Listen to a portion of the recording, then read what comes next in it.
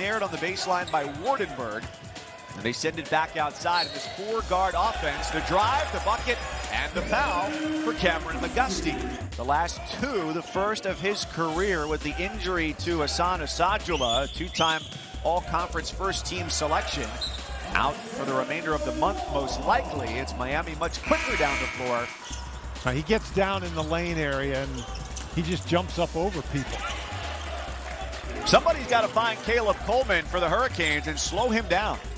19-18 in Miami. 7.5 to go in the first half. A spinning finish by KJ Johnson.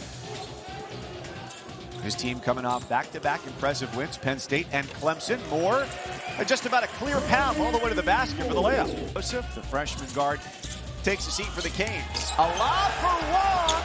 Nobody saw him coming in. A transfer from Valpo. I think he's got to get closer. That's the challenge for Lipscomb right now, too, as they trail by 11. Hurricanes have given it away on an offensive foul, a couple of charges, and there, what is recorded as an illegal screen. How about this heave down court for McGusty? Perfectly placed. What a dime. See if they continue to find McGusty. He's got 22, now make it 25. Just 3 off of his career high. And they can't afford those kinds of plays here if they're going to try to come back. And it's an immediate turnover and a dunk at the other end for Poplar. Wong has a mismatch here. Takes advantage. Wong now up to 17 points. So I don't know that that's his optimum shot.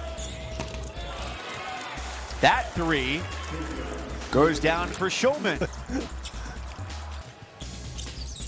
McGusty goes baseline off balance. What else can you do but shrug?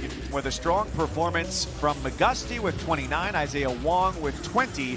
They make it a comfortable 76-59 margin of victory over Lipscomb.